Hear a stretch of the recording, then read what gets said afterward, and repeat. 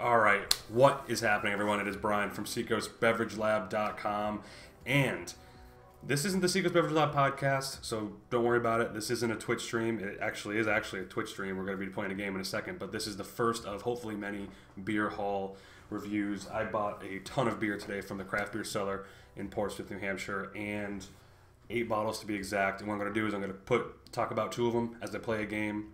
Once the game's over, I'll put 2 more up there. We're going to play 4 rounds. I'm going to talk about the breweries, talk about the beers. So let's see what we have first. I bought 8 beers, 6 of which are from New Hampshire, 2 of which are not. So I'll get the 2 that are not out of the way. I have the Stone Coffee Milk Stout from Stone Brewery in Escondido, California. That's right there. And I also have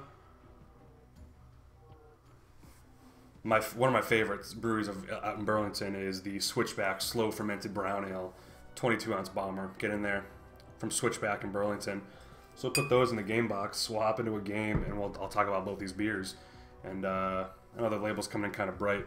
Again, this is the first time doing this. But nevertheless, we're going to go ahead and talk about these beers because I love both. These beers are awesome. So we're playing a game called Call of Duty right now. And again, if this is your first time, know that I play video games and talk about beer at the same time. This is Call of Duty on the Xbox One. My name is Robust Porter in the chat, and homage to the Robust Porter of Smoney Nose. So let's talk about these beers while we're waiting to get in this lobby, because I might actually finish talking about the beers before we play a game. Maybe. Slow Fermented Brown. I believe it's a short release, as in it doesn't come out that often, but I'm glad New Hampshire has it. Slow Fermented Brown from Switchback Brewery in Burlington. Highly recommend going there. It is it's a brown ale, and the only time I've actually had it was in the brewery itself, so I'm looking forward to trying it in the bottle, and I might even get to it tonight, who knows. But the Stone Milk Stout I have not had before. That's why I picked up a 12-ounce bottle of it, and I don't know, I love stouts. What many of you might not know is I love stouts. So I'm looking forward to trying that one out. But I'll keep those bottles up there and give you a little backstory of my love for both of these breweries once the game goes. I've actually been to both breweries. I was lucky enough to get out in San Diego a couple years ago, and I went up there, and their brewery is like the Willy Wonka of breweries. It is an adult beer garden. It's like leave your kids at home, go to this outstanding beer garden. Tons of beers on tap, most of which are brewed only for that place. And if there's one brewery you have to visit before you die, it is that one for sure. Let's get in here. And I'll die instantly. But yeah, Escondido, California is not necessarily San Diego. It's actually maybe about, I want to say 45 minutes north of San Diego, but it's a great place.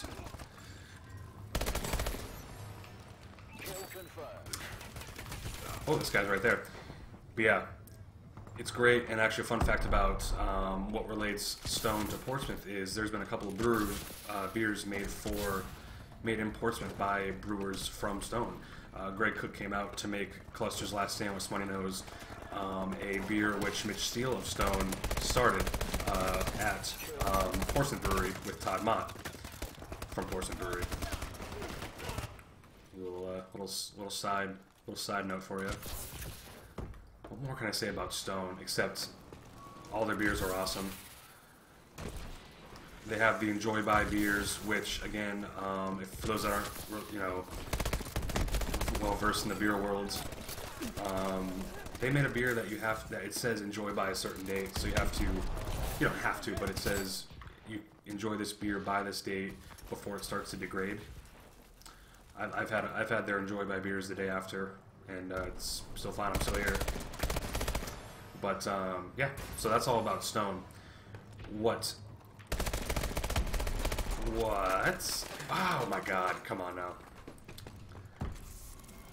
Now, if I think about anything else about Stone, I'll bring it in. But Switchback is one of my favorite breweries in New England.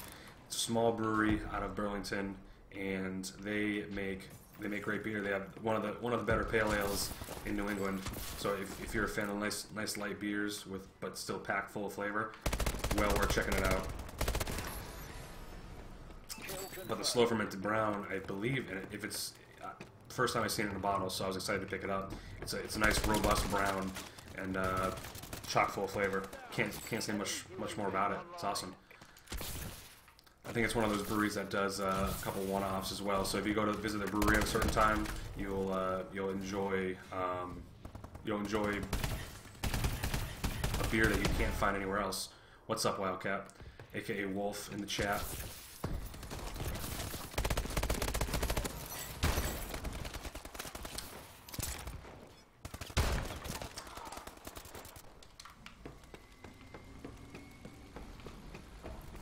But I might actually switch out beers faster than I thought because these games go pretty long. But again, I got these beers at the Craft Beer Cellar in Portsmouth, New Hampshire. A place you must stop at if you ever come to New Hampshire. It's an awesome place. And I suck at this game. But yes, quick recap: we have the Switchback slow fermented brown. Can you get that in the can a little better? Nope. And we also have the Milk Stout from Stone, so we'll put those away. As this game's actually half over, so it's still pretty good timing. Now we get to the New Hampshire beers. I got the Millie's Oatmeal Stout. Bring in the big camera for a second. It's in a can. So it's called the Millie's Oatmeal Stout, but it's brewed by Stark Brewing Company in Manchester, New Hampshire. I also have... Nice, thanks for killing me. The Belgian Mare Brewery Mill Hollow Saison. Get that in the big can for a second. See if that comes in good. Nice, a bigger photo of the two beers. You can get a look at it. So the Millie Stout, I'm well versed in. I love it. It's made from a brewery called Millie's Tavern in Manchester, New Hampshire. And if you guys like dark beers, I mean, come on. It's a great oatmeal stout, smooth, awesome, but it's in a can now, which is great. The brewery Millie's Tavern is it's an odd thing. So Millie's Tavern is in Manchester. Within Manchester, they package beers under the name Stark Brewing Company, which made this beer. So it's the Stark Brewing Company's Millie's Oatmeal Stout. It's awesome. Totally recommend it. I do recommend going down to Millie's and checking it out if you ever find yourself in Manchester, New Hampshire. 19 of their own beers on tap, more than most breweries can do.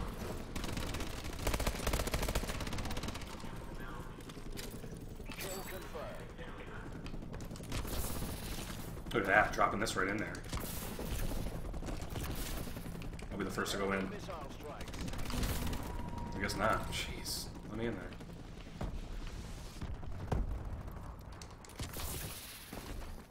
Ah, okay. But yeah, nice 12-ounce can. They come in 6-packs. They used to have it in 22-ounce bombers, but I didn't see 22-ounce bottles there, so that's that. The second beer I got next to Millie's is from a brewery in Alstead, New Hampshire, which, coming from New Hampshire, I've never heard of the town, but it's Alstead, New Hampshire. It's the Belgian Mare Brewery's Mill Hollow Saison. And I just recently heard about the Belgian Mare Brewery from the Tap Handle Show, which is a podcast from some guys in New Hampshire.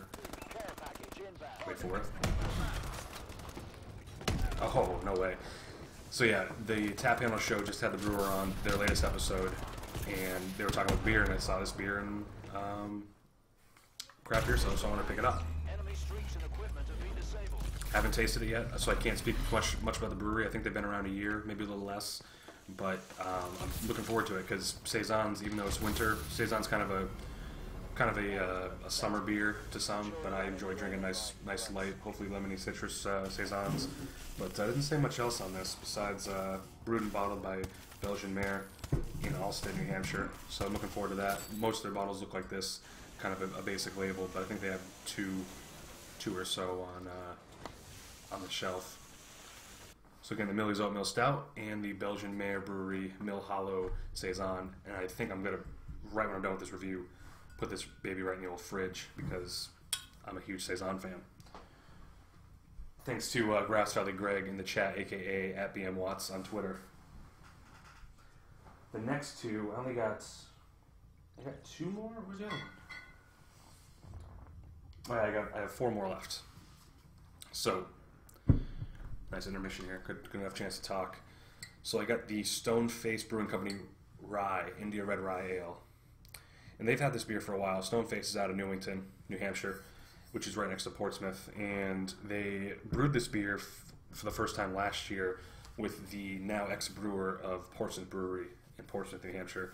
And nice bite to it. Big rye fan. It's a great beer. Now they have it in bottles. You can also get it in growlers when it's available at the brewery, which I had before. Huge fan. For those that don't know anything about Stone Face, you can check out the SPL podcast, splpodcast.com. They were just on a couple episodes ago, but they make awesome beers. Very hop harsh beers that are just super bite to it. Awesome beers. Can't say enough good things about the guys. They're great. Yeah, it's definitely a great beer, and it's a nice bottle shape to it. I'll bring it up to my camera, but it's a nice like a old engine oil bottle. It's like a 16 ounce kind of 16.9 ounce bottle shape to it. It's pretty cool. And then they have a nice description. Everybody's got their thing. For some people, it's campfires, laughs, and music. For others, it's more strenuous, going for a hike, a ride, or a run. We could list more, but beer labels are small. Do your thing, try new things, repeat, and try a Stone Face. We think you'll like that thing too. So that's pretty cool. Dedication. Those guys were awesome. So pick it up if you can, and if you're in New Hampshire, visit them, as they're great. 'Tis the season for dark beers. It's winter out, and I picked up the Roast by Henniker Brewing Company. It's their winter seasonal, and it is one of my all-time favorites from the brewery. The brewery is about 2 years old, going on 3. And this is a coffee milk stout. Or what do they call it? They actually call it a stout. Yeah, a stout with coffee added. And it's a pretty sweet label. It's got like a, is the camera getting that in there? Yeah, it's like a cup of coffee there. It's real nice. I'm a huge dark beer fan. Like, nothing pleases me more than dark beer. And these guys do it right. And Chris Shea at Henniker is like a master of porters. He's studied dark beer, and he perfects it. It is so good. And I suck at this game right now. But the beer's great. It's the second year out. It's a seasonal, meaning it comes out once every season. I wish it were every year, but they already have a porter, a strong porter called the Working Man's Porter that does the job, and that's around all year. You can get Working Man's Porter all year, but this you can only get once a year. I highly recommend it. Nice coffee taste to it. Very robust flavor. I say that a lot, but it's just robust kind of means nice and almost smoky, but a nice big taste to it.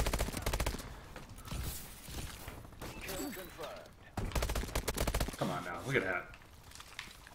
Oof, little knife to the face there.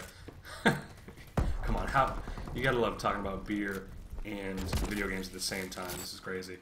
So I'll give like a 3-second break to play some of this game, so you guys can know where I'm coming from. At least a couple times, I would say a couple times a week, I'm playing live on twitch.tv/robust_porter as it shows up on the top. So for those that are coming in for the beer world, you can expect video games and beer talk pretty much 24/7 when I'm playing. But yeah, I love beer and I love video games, and to be able to do both at the same time, look at that. I mean, there's nothing better. And especially when you suck, it's awesome. To recap, it's the Roast by Henniker Brewing Company, Henniker, New Hampshire, and the Stone Face India Red Rye. I highly recommend both. That's why I bought them, because I've had them both, so I can easily recommend those bad boys. I think someone's coming after me, so let's hold on a second.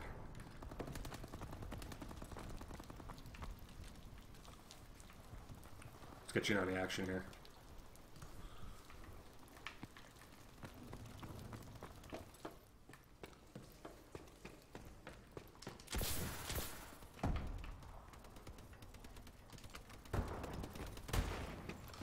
The name of this game is called Kill Confirmed.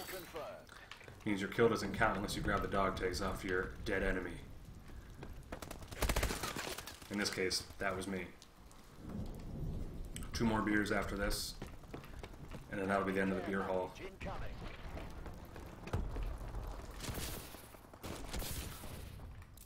And let me know what you guys think. Like, this is my first one of these beer hauls in general. Also talking about beer at great length and playing video games, so I'm hoping to meld the two pretty well. So hopefully it works. Actually, I'll find a nice place to hide and get. Oh, maybe not. Who's coming in here? Wait for it. Usually Misery has company. So where the hell is? Let's see.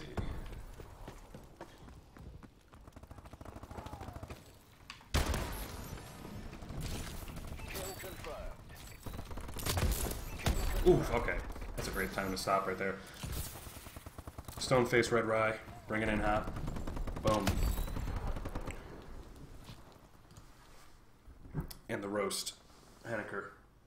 So the roast comes in at 6% alcohol, 55 IBUs, and the red rye comes in. Ooh, as the control goes off the table. It is 6% as well. So check it out. Next and final, wait, did I say? Yeah, final 2. I have the Fireside Smoke Porter, the winter seasonal from 603 Brewery. Checking it. Nice little campfire on the label. I also have, very excited about this one, so I say the best for last, and I actually put it in the fridge because I'm going to have this later on tonight, is the PBC Alt, or the PBC Squared Alt by the Prodigal Brewery. And with a brand new label for those New Hampshire beer fans, Paul Davis out of Prodigal Brewery has come up with some new labels. And this is the Alt beer up by Prodigal Brewery. One of the coolest brewers in New Hampshire, and one of the rarest beers you'll find in bottles around. And I believe the craft beer seller in Portsmouth is one of the only ones that you can get it at. So definitely go visit Mike at the craft beer cellar and grab some of this beer. I bet it's going to be good because the Prodigal beers are awesome. I love his beers, and I can't wait to try this one. They both have been on the podcast, splpodcast.com. Well worth checking both those episodes out. Paul's a great. He's a mentor to many brewers that have come on the scene in New Hampshire, and we literally 2 nights ago had the crew from 603.